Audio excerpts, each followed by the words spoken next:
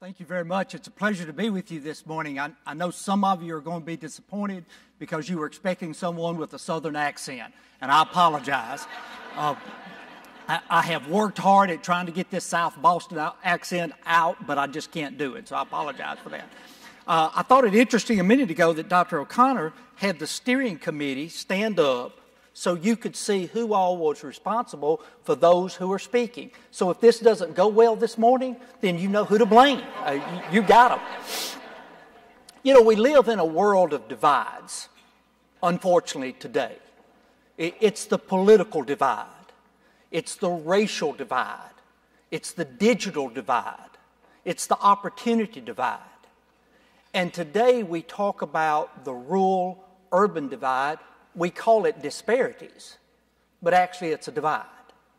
And I want to commend you for taking a proactive stand or step to try to bring those divides or disparities closer together, because I think it's very important where we find ourselves today. This is what I want to cover this morning. I'll show you right off the bat those things that I think need to be touched upon, but all of them come from the basis of my story. All of us have a story. We're affected by that story. What we do, what we think, how we react is guided by that story. And so mine is different from some, similar to others, but nonetheless still has an impact for me when it comes to my story. I grew up in a large metropolitan town, population 42, called Caucus. My mom and my dad did not graduate from high school. My mom dropped out of school in 10th grade, got married, which is what a lot of people did. My dad made it to the 8th grade. I realized as I got older that just because my mom dropped out of school in the 8th grade did not mean she was dumb. Her favorite author was William Faulkner. And the older I've gotten, and on top of the 19 years of education that I've had, I find out that he's harder and harder to read and to understand. And the fact that my mom had read everything he had written, knew it, understood it, and loved it, made me have a greater appreciation for her once I developed some gray hair. So, and then my dad was a World War II veteran. He worked for the highway department. My mom was a seamstress. And for those of you who are not from the South and who do not believe that it snows in the South, I can assure you it used to. Because in the winter of 1963, actually 62, the day before Christmas, it snowed 15 inches. Now, I have since gone back with Google and everything. I have gone back to check it to make sure that my memory just wasn't foggy from my youth. They say it's 14 and a half inches, but it was really 15, I can assure you. So I remember playing in the snow the entire Christmas holidays. Got sick, got pneumonia. Ended up spending 2 to 3 weeks in the local hospital. It was actually a clinic, but it was the local hospital. And my first grade teacher came every Thursday and spent from 3 o'clock to 6 o'clock going over everything I had missed. In today's world, I'd probably have to repeat the first grade. But she made sure I kept up. The one thing that was different then than you find today, there was no TV in the room. So all I had time to do was read. And I'll never forget the first grade teacher telling my mom, if you don't slow down, he's going to get ahead of the class. Now, can you imagine in today's world us telling a child to do that and to slow down and to not progress at whatever rate you could? But I believe that that was a significant thing that happened for me because I started reading my mom's books. And my mom's books were much more advanced than a first, second, or third grade level. The next year, almost the identical thing happened, but it wasn't me. We got about a 13-inch snow right before Christmas in 1963. My father worked on the Department of Transportation. Now, you can imagine how ill-equipped a state like Mississippi was to get out and clean the roads with snow and ice and everything else. Nonetheless, they were out every day. He developed pneumonia, but he had no health care. No health care was provided. And if you missed a day's work, you missed pay. And so my dad never stopped working. I'll never forget Mr. Philip Darby walking in that morning in January and picking him up out of the bed because he could not get out of the bed. And that morning, at 42 years old, he died of pneumonia. Today, a very easily treated situation, but left my mom to raise the rest of us. And I can assure you it was not an easy undertaking. But nonetheless, that's how we grew up. Now, my dad had always talked about wanting a lawyer in the family. I have no earthly idea how a person who only went to the 8th grade and who had never been around lawyers wanted a lawyer. I have since found out that I think the only legal work he ever had done was he had the deed prepared to our home, and he paid a lawyer $5, and he thought that was highway robbery. And he wanted a lawyer in the family so he would not have to pay those high legal fees. So I accommodated him, and if he knew my legal hourly rate right now, he would roll over in his grave. I can assure you that. But so I went on to do that.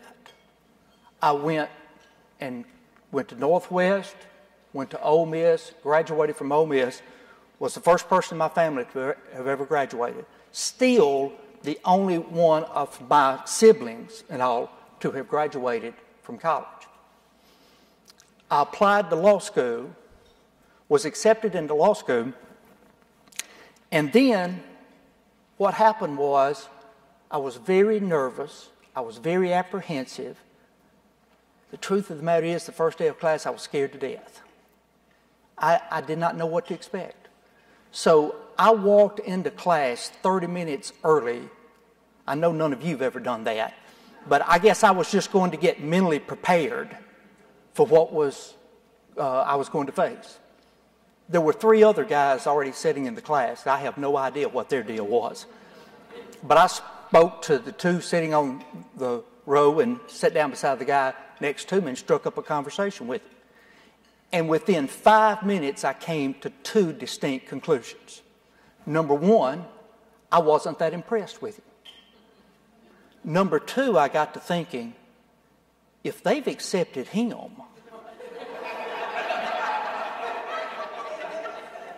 then I poked my chest out and I felt much better about my chances.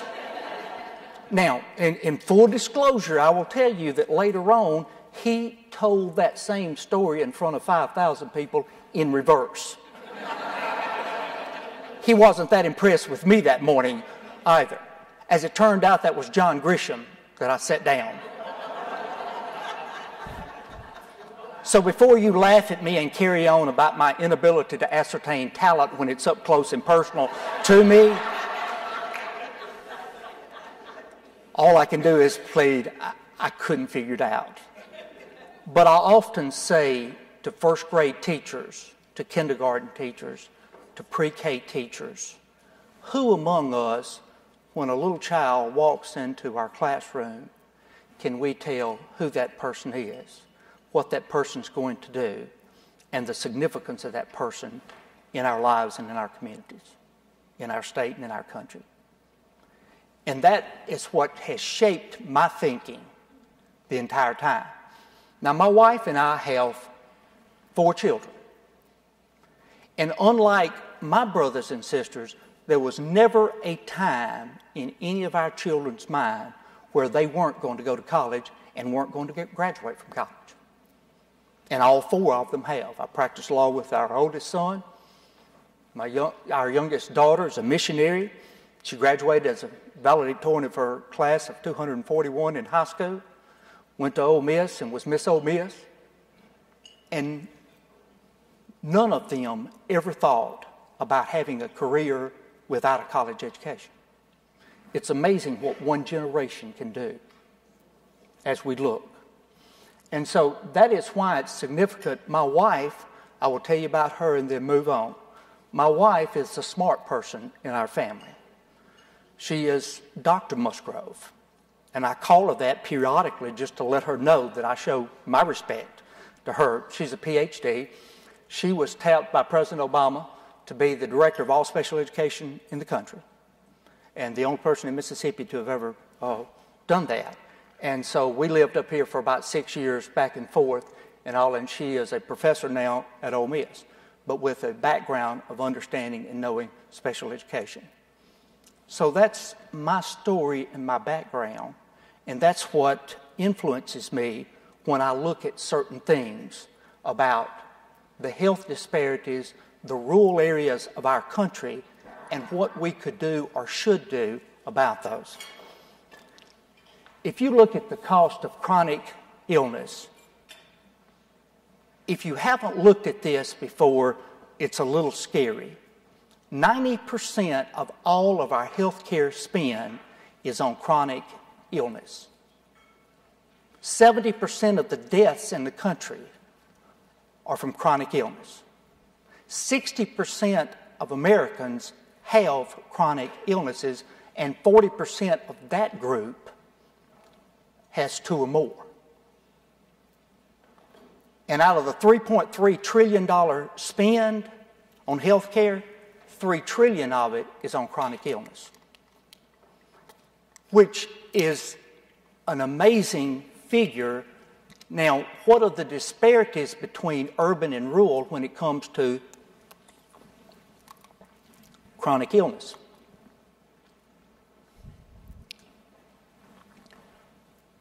Top causes of death: heart disease, cancer, chronic lower respiratory disease, and diabetes. The top 4. How do those 2 or those 4 look in comparison to urban and rural? As you all know, been in the profession you are, statistics are hard to come by, so the most recent ones we have are 2014. Heart disease. We have more than 25 excess deaths. I remember the first time I saw that term, excess death, and I said, what is that? How do you even define excess death? You know, we make the predictions all over the country in various areas about how many deaths we will have from a particular matter or thing. Excess deaths are the additional ones over our projection. So we projected X number of deaths of heart disease, and there were 25,000 more than what was predicted. The difference between urban and rural, in an approximation, is 50% higher in the rural areas. Cancer, more than 19,000 excess deaths. Cancer is one of those situations where the overall cancer rates have declined with our treatment and all, but I wonder where we are in terms of cancer. 3 years ago, my wife was diagnosed with breast cancer.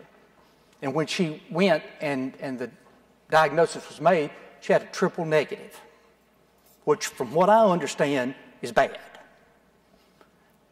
And so in trying to develop the treatment and what she should do, she developed a course of action. She ended up having treatment, had a lumpectomy, and then had chemotherapy and then radiation. Today, all of her margins are excellent. The doctor said you have about a 10% chance of this coming back. And I looked at the doctor and I said, are you saying that there's a 90% chance that it won't come back? And she said, yes. And I said, I like those odds. I've never had 90% on anything in my life. And so she's doing great. But I remember each chemotherapy treatment we went to, there were over 40 rooms of people being treated for chemotherapy. And I remember looking at our insurance cost for each one of those treatments.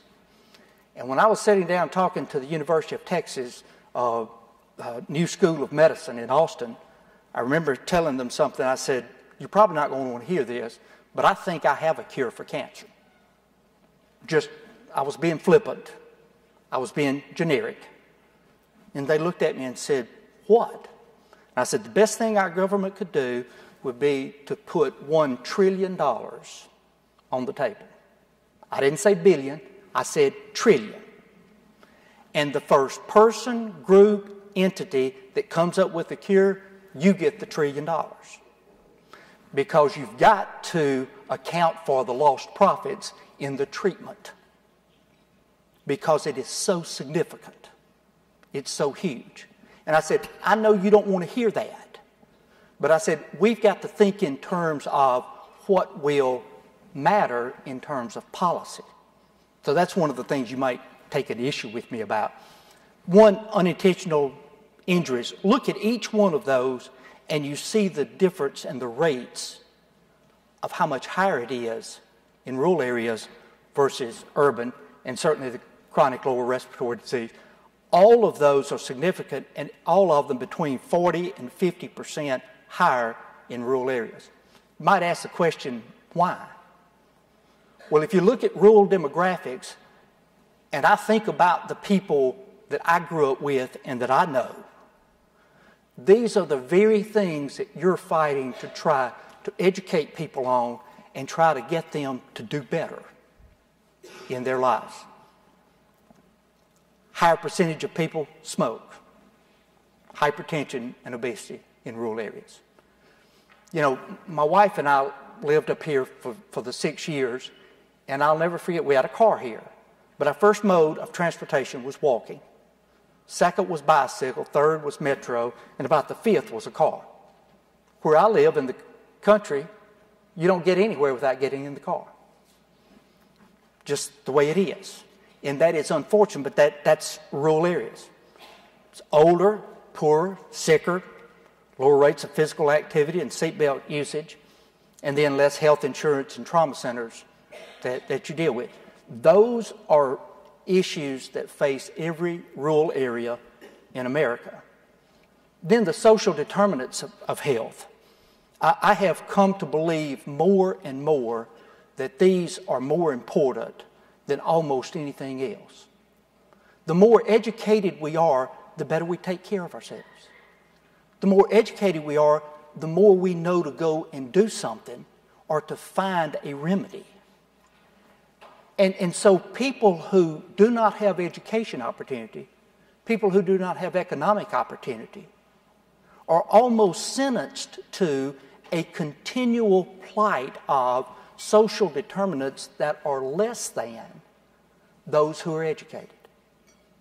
And that's why I felt like it was so important to try to convert, in a state like Mississippi, our policy to reflect what would help in our basically rural states. I'll give you 3 quick examples. Dr. O'Connor gave you one. I could not imagine why we would have the CHIP program in place for over 15 months and have less than 1,000 children on it. We revamped it, looked at it, retargeted it, and got to over 60,000 in 1 year. But I felt like that was really, really important. We rewrote the school funding formula so that children in rural poverty areas who did not have a high tax, ad valorem tax base would get additional money so that those schools could offer same or at least similar coursework to the schools that were in the higher ad valorem tax area. That was a game changer. And then third, under my administration, we changed the Economic Development Act, and we actually brought Nissan to our state. Nissan has accounted for over 30,000 jobs, direct and indirect, in Mississippi, which again is a game changer. I remember doing 2 things in negotiating that with the CEO of Nissan. I said, number one, when you build, we want you to have at least 20% of the contractors to be minority contractors. Because you cannot bid on a job unless on your resume you say you have done similar work. And so consequently, it ended up being 24%. The other thing I said is, how many people do you need to lead Nissan that you have to bring in from the outside? And he said about 3%. And I said, well, then I want to put in the MOU that at least 97% of your workforce will be Mississippians. And they did. And we have 82 counties, and we have people employed from all 82 counties in Mississippi at that Nissan plant in central Mississippi. Those were policies that I felt like helped move the needle in the right direction when you talk about social determinants. And to me, those are significant, and those are the kinds we cannot turn our back on when we're looking at what will matter and make a difference in people's lives. And those are there, and you can see each one of those that, to me, the economic stability and the educational opportunity produce the greatest part. I always flip them. I always say education first, then economic opportunity second. 15% of Americans live in rural areas, and only 25% of those people actually do those things that we call better statistics or better practices in terms of good health. Not smoking, maintaining normal body weight.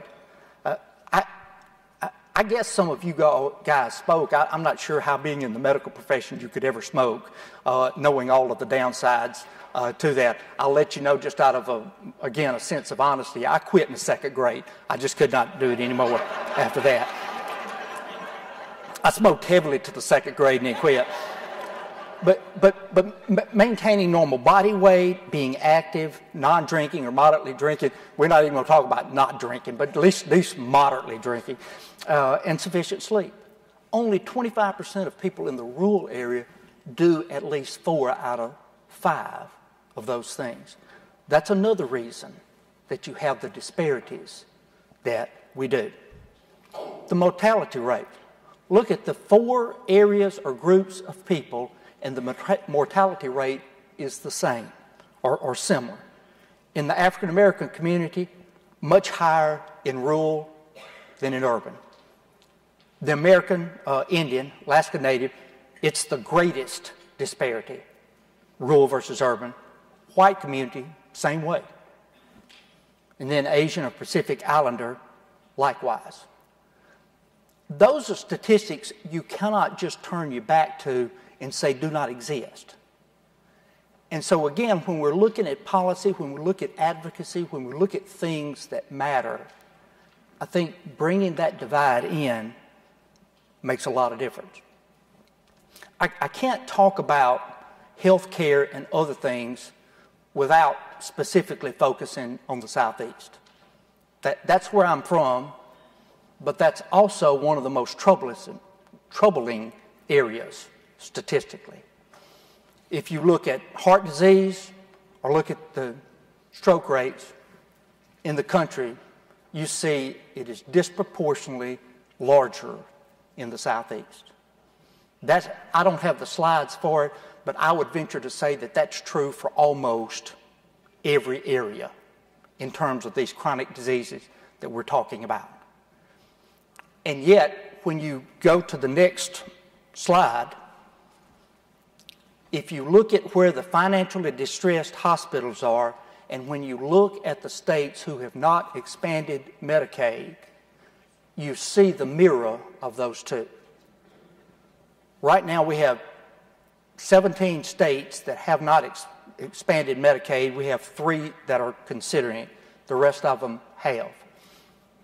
Don't want to get into a political matter, but if you look at the states who have not, and you look at the financially distressed hospitals, and you lay that over each other as this slide does, you do not have to be a rocket scientist to figure out where they are. There are a few exceptions to that. When we talk about rural health, sometimes we all think it's just one single thing. However, rural health in Mississippi looks a lot different from rural health in Montana or Iowa, because you're actually talking about frontier health.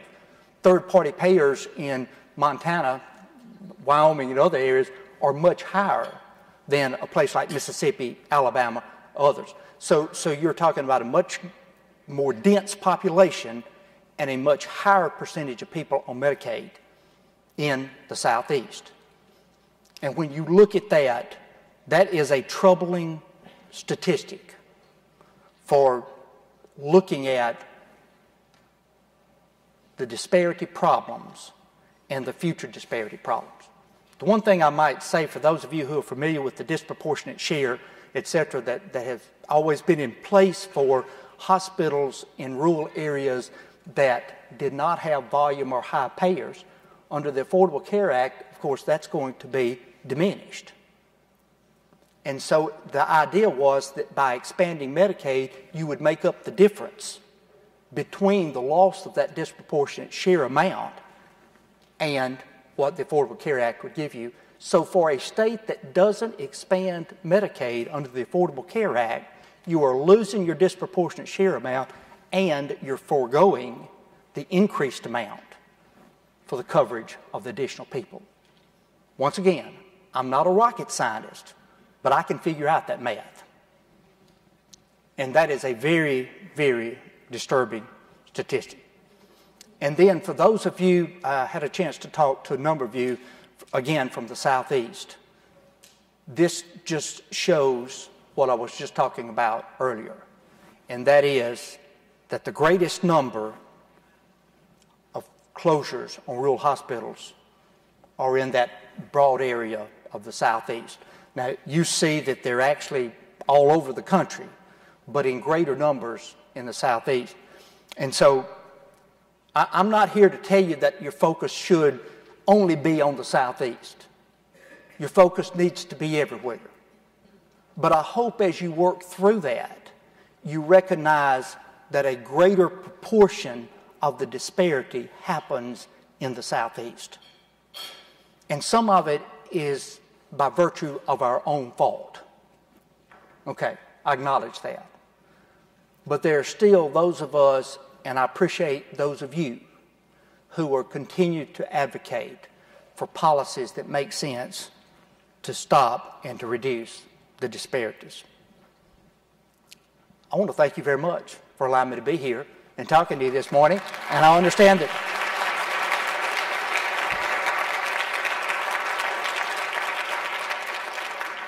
I understand, make sure that we do have plenty of time, Bill.